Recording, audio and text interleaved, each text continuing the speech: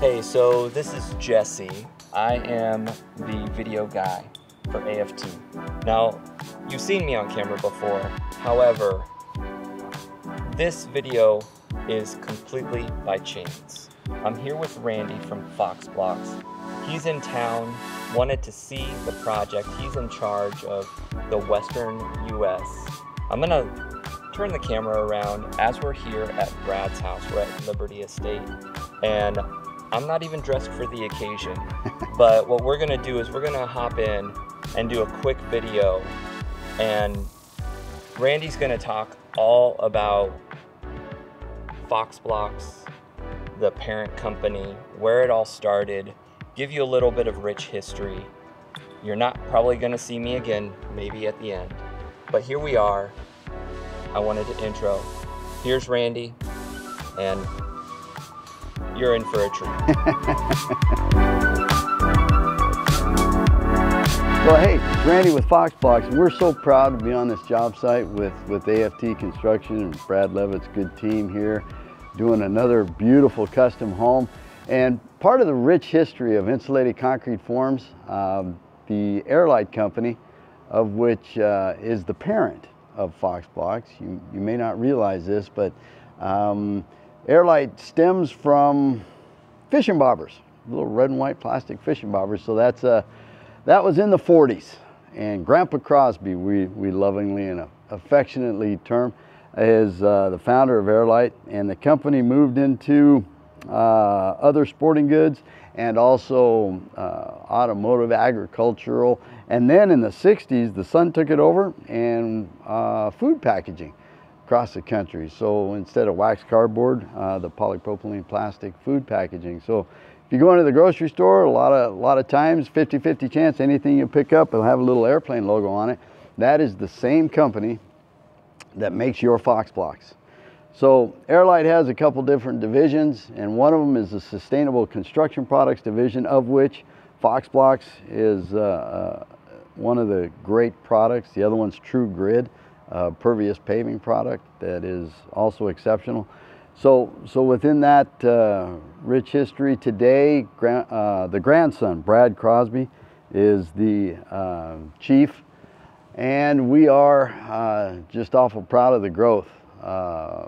These days, Fox Blocks in the ICF industry, #1 or #2 in every major market in North America. So we're really proud, and the engineering behind it is the same engineering that goes into medical parts, food grade packaging parts, automotive parts, and that engineering know-how with polypropylene plastic was really delivered into the Fox Blocks product with input from contractors, subcontractors, ICF contractors across the country. And we're really proud of the engineering on it, and I'd like to show you some of that with a block in hand right now. So we got a couple of engineering marvels, I call them, because I'm so proud of our product. But one of the two things, I come from a ready-mix background, concrete contractor, and when we're pouring concrete, we want an open cavity as much as possible. We want concrete flowability, we want the ease of consolidation. We also want to be able to easily stack the horizontal bar. And so this formwork was designed with a really low profile cross tie. And the cross tie being low profile allows for exceptional concrete dispersion and placement, faster pour rates. And the other thing we did is we engineered these cross ties, which are similar to snap ties and plywood forms. So all concrete forming systems, this is the strength that holds the head pressure of the concrete. And these are uniform. So on a regular spacing, 8 inches vertically and then 8 inches horizontally, you have a cross tie.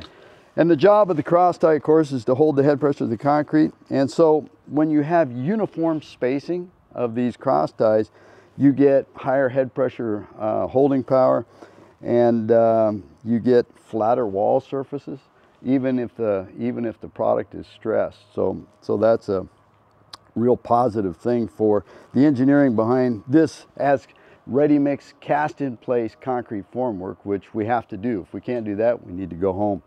So the other aspect of the product that's kind of cool is there's no top or bottom or left or right. And this is part and parcel of waste reduction in our industry. You can rip cut, flip it over, and still use that part. The other cool thing about the engineering on Fox Blocks is this interlock pattern. So part of the feedback we got when we were in design from contractors across the country was interlock that had little tiny pieces and parts that were easily subject to breakage, and it would make the next course and the course after that tougher to put down. So with Fox Blocks, it's a big 2-inch male to 2-inch female, but it runs horizontally so that when you grab it and treat it roughly, you know, when you really get on it, it doesn't matter. This is the original name on Fox Blocks was your industrial strength ICF, and that has to do with the interlock pattern. So concrete placement and putting these together, reversible, the interlock, heavy duty, industrial strength, open cavity, smooth face form for ease of consolidation has all led to tremendous growth in this industry, and more mainstream projects coming on board because of our ability to hold and place concrete in a very efficient manner. Moving on to the corner blocks, the number one thing that contractors across the country ask for is a stronger corner, because in our industry, you know, since the 60s, the corner blocks, where you have 2 planes of concrete head pressure diving into this area, massive, 145 pounds a cubic foot multiplied twice, 2 different directions coming into the corner. We needed to strap, kick off, brace, all kinds of exterior requirements to, you know, hold that corner solid with an ICF formwork. Fox Blocks discovered with the engineering department that the longer the return is that you have into the wall, the better the concrete head pressure holding power. So they oversized this return. What's interesting is, in many aspects, the short return of the Fox Blocks actually equals the long return in many other brands. The other thing that was accomplished with Fox Blocks is there's a corner bracket that's molded in. So this corner bracket is a direct holding power for concrete head pressure. It fans out to an engineered truss, and then on each face you'll see this H outline. That is a solid chunk of polypropylene plastic on each face of the corner that allows for a post-concrete attachment, but it just delivers tremendous concrete pressure holding power, and we can get away without the need for strapping, bracing on the corners, and that is a big benefit. So the corner blocks are just left and right. You can do this, but probably not effective for running bond. What we really want to see is, of course, this, and that is the foundation of every ICF project. All ICF projects start at the corner. The straight blocks are run away from the corners, so the corner blocks get set and the straight blocks run towards the center.